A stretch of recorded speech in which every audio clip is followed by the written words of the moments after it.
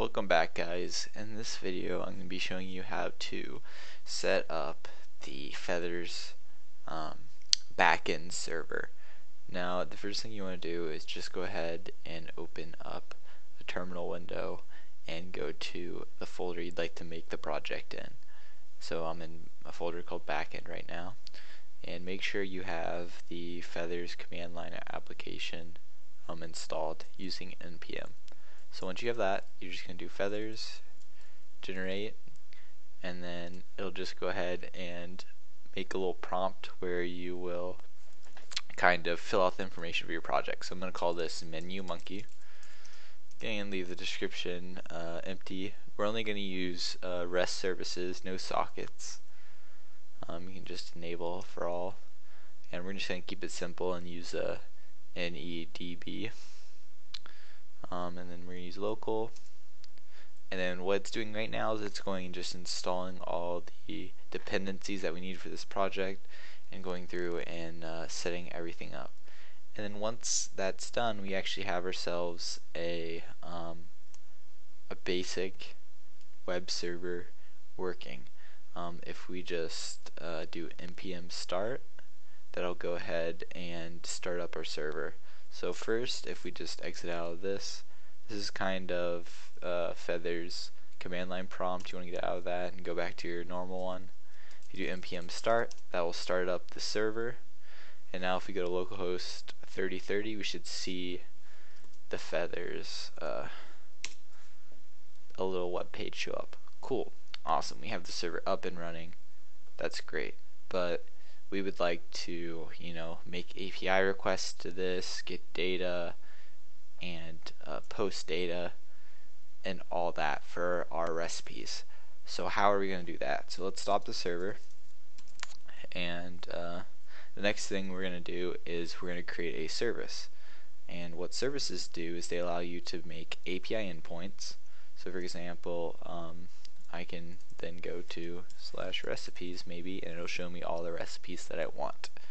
So that's what we're going to set up by creating a service. And we can do that by doing the same way we did before. We're going to do feathers generate, but this time we're going to say service, and the prompt will come back up and it'll help us make our service. So I'm going to call this recipe. This is going to be using the database because we want the data to persist. We're going to just use that database, and for now we're not going to use authentication. So that's going to create the service for ourselves. Now that that's there, that's great. Now if we go to /recipes, it should give us we forgot to start the server. Start the server back up. Now if we go to recipes, it should return us some JSON. Awesome. So what this did is we set up an endpoint.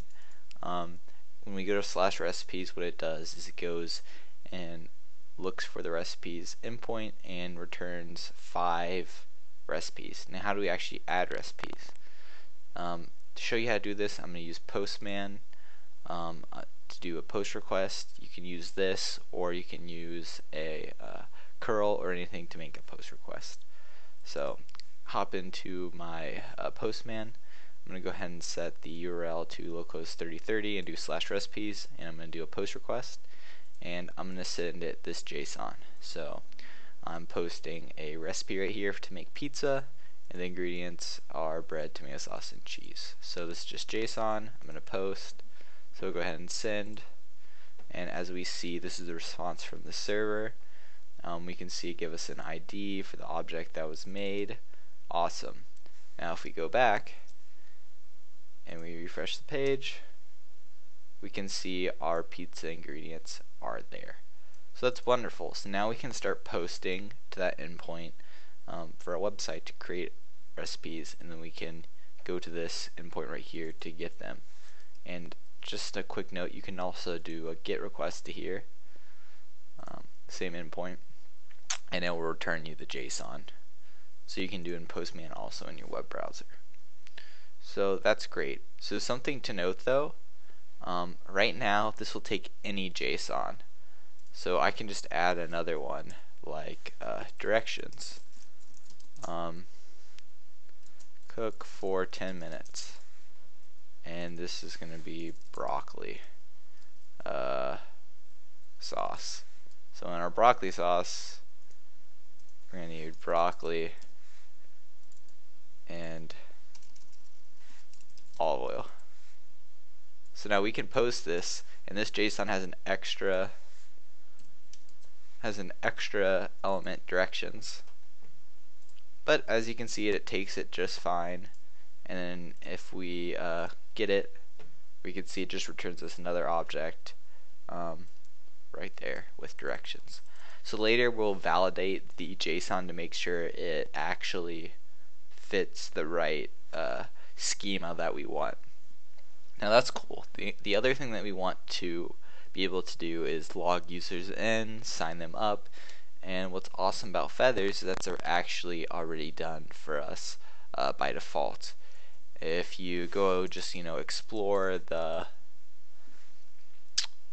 package or the folders a little bit, so if you go into source and then you go into services, you can see here's the recipe service which we just made, and there's already a user service that's done for us and an authentication, so that lets us log in and authenticate users in the login. So that's pretty much it for the server for now. It's pretty much all set and ready to go. The thing we're going to do next is set up the React client and start calling this guy.